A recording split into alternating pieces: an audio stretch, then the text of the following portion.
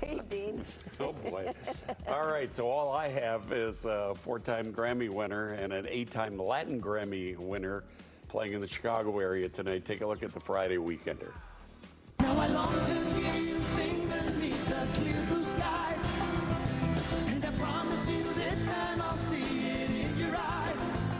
I didn't see it. Marc Anthony is the top tropical salsa artist of all time, and he brings all that warmth out to the Allstate Arena for an 8 o'clock show tonight, and also on stage.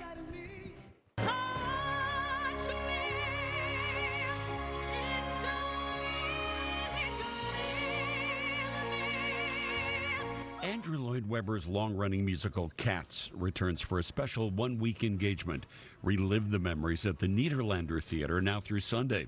Also through Sunday, the Joffrey Ballet brings back its acclaimed adaptation of the Tolstoy classic Anna Karenina. See it at the Lyric Opera House.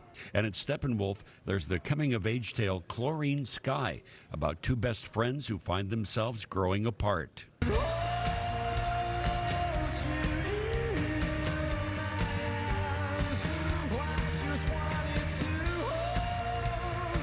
It's a big weekend for music.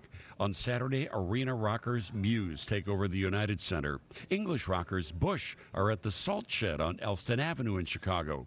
Two longtime members of the Talking Heads and their touring band reunite when Jerry Harrison and Adrian Belew play The Vic. And sultry R&B star Joe comes to the Hard Rock Casino in Gary. My daughter's 5, and it's cool, man, because at that age, 2 to 5, it's magical, where they can just say everything they hear, they suck it in, they say it exactly how you said it to them. It's amazing. And kind of like living with a witness for the prosecution, man.